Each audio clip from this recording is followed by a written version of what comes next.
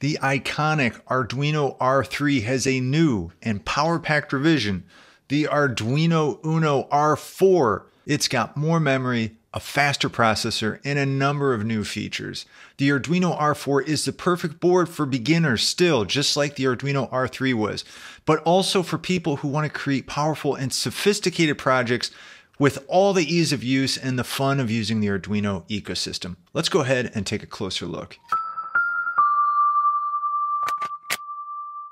So a couple weeks ago, Arduino sent me a box, and supposedly it's got the new Arduino R4 in it. Let's check this out.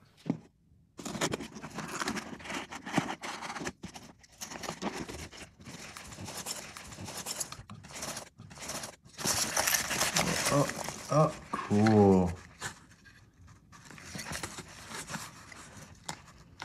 So, why a new Arduino revision? Why R4? According to Arduino, they said the community at large was asking for improvements on the Rev3. There were certain things like that giant AB USB cable that you had to steal from your roommate's printer, the limited amount of SRAM and flash memory that you might run into for larger projects. So Arduino obliged on all those requests and I think delivered a pretty nice revision of that iconic R3.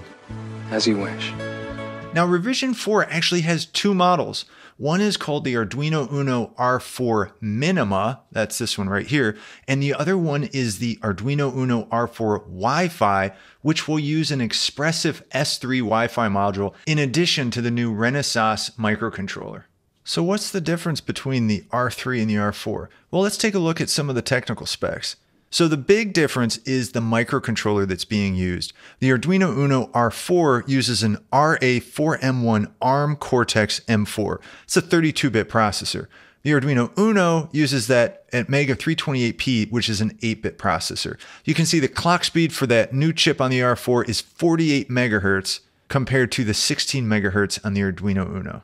So that's a big step up. We've gotten rid of that bulky USB-B connector on the Arduino Rev 3, and they've gone to the USB-C for the connector. Now, as far as the pinout goes, it's really pretty similar, and in fact, the footprint has stayed the exact same, which we'll talk a little bit more about in a moment here, but you still have 14 digital I/O pins, 6 pulse width modulation pins, 6 analog input pins, but now on the R4, one of the pins is able to use a 12-bit digital to analog converter, a DAC, for analog output, which is pretty neat. Now, this part I'm a little fuzzy on yet, but the Arduino Uno R3 had 2 hardware interrupt pins. It looks like, as far as I can tell from the documents I've seen so far, that there may be as many as 14 external interrupt pins on the Arduino Uno R4, which would be pretty cool. The R4 also has a CAN bus. The flash memory on the R4 has gone up by 8x to 256 kilobytes, and the SRAM has increased 16x to 32 kilobytes. So you can see the big difference here is the processor. You get a ton more memory and you get to ditch that bulky USB-B connector. So these are the differences, but what I really like about the R4 is what has stayed the same. It really appears to me that Arduino has thought hard about the hardware compatibility between the R4 and its predecessor, the R3. So I think what hasn't changed is probably just as important as what has changed. So first off, the Rev4 has a 5-volt operating voltage, just like the Rev 3. Plus, the footprint is the exact same, so it should be able to fit any shield that you had for a previous revision. Now, Arduino has also made software compatibility a big priority for the R4, and so most existing code libraries and examples that work with the R3 should be a seamless switch to the Uno R4. There's always going to be exceptions, guaranteed.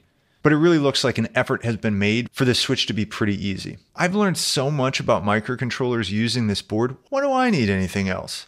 But you know, they sent me an R4 early and I started checking it out. And I have to say, I think they've done a good job with the revision. You know, Arduino's always been kind of on the ball aesthetically, and that hasn't changed with the R4 Uno. It just kind of looks pretty neat.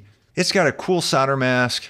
The plastic headers have this super useful feature of having the pin description written on both sides, and even some really small details like the heart-shaped solder point next to the open source's love, I think is pretty neat, and just, I don't know, something about those details make me like it. And if you look closely at the part layout, you can easily see that the square and compasses design has been incorporated.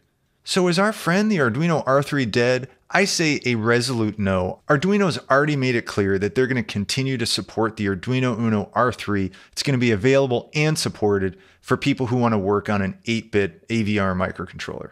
Like I mentioned previously, the Arduino Uno R3 has built up such a following that sunsetting it would really be a huge loss. Instead, now you'll just have more options to choose from with that Arduino form factor. So you might be asking yourself, okay, this is great, but who is this R4 for?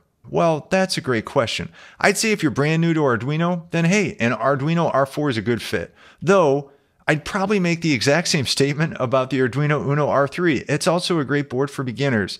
It might help teach you a little bit more about programming in constrained environments, which isn't such a bad thing to learn about. But uploading code, writing code, connecting circuits for the R4 and the R3 is going to be nearly identical, aside from selecting a different board in the Arduino IDE.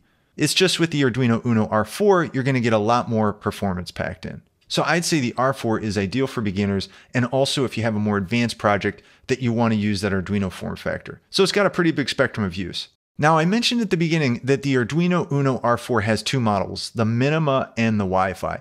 Now, I got the Minima early. I'm getting a Wi-Fi one shipped to me here shortly, and we will do a follow-up video on the Wi-Fi version. The Arduino Uno R4 Wi-Fi is going to be using the Expressive S3 Wi-Fi module. So if you've ever heard of like an ESP32 or an ESP8266, that same company that makes those Wi-Fi modules is going to be on this board in addition to that Renaissance processor. You can check out the video on the Arduino R4 Wi-Fi right here.